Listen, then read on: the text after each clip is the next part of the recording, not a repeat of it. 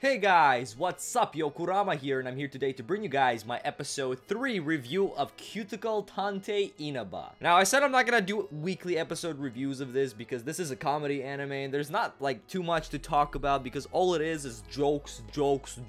But for some reason, I'm enjoying this series a lot more than I should or that I thought I would. So I'll just keep on bringing the reviews as long as I keep enjoying them. And I think I want to talk about this episode because there was another character introduced in the second half of the episode, which I'll mention in a little bit. I want to briefly talk about the first half, which I didn't care too much about. It was the Valentine's Day part of this series. Like, again, Tamako Market, and I mentioned in the review that why are you doing these Valentine's Day episodes now if Valentine's Day is in like a month, in less than a month actually? Why are they doing it now? I don't get it. They did that in Tamako Market episode 2. Now they're doing in Cuticle Tantei Inaba's episode 3. That's weird. Why not just wait another like 3 weeks? I don't get that. But yeah, there was the Valentine's Day episode. There was some, I guess, funny parts, but honestly, I didn't really care about that part too much. The goat just thought of a new plan, made these love potion chocolates, and he tried to make Inaba fall in love with him or Lorenzo and then break his heart because he wants the wolf to feel the agony. But that didn't work out, obviously. And then we move on to part 2 of the episode where we're introduced to a new character named Stella. Stella is a little girl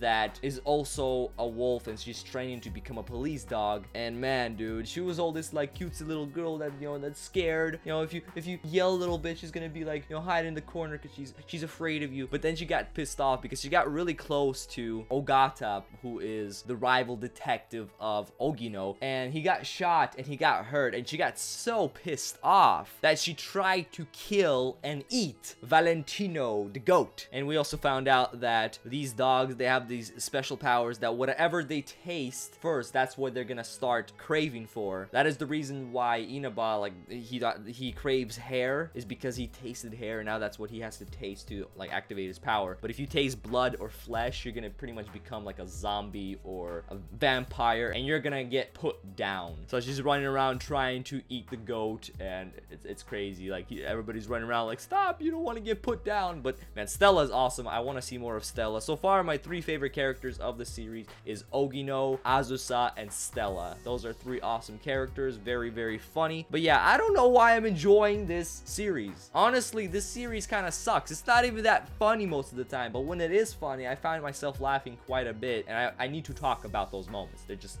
hilarious. But yeah, I don't know if I'm gonna continue these weekly. Like I said, I'm gonna be just talking about this as long as I'm enjoying the anime. But yeah, guys, let me know in the comments below if you guys are still watching this, if you guys are enjoying these episodes. Let me know your favorite parts in the episode and all that kind of good stuff. Always looking forward to reading those comments below. Also, guys, make sure to like the video because it helps out a lot and I very much appreciate it. And subscribe to the channel if you enjoy episode reviews, first impressions, and anime news and all that kind of good stuff. I'm Yokurama, and baby, I'm out. Peace!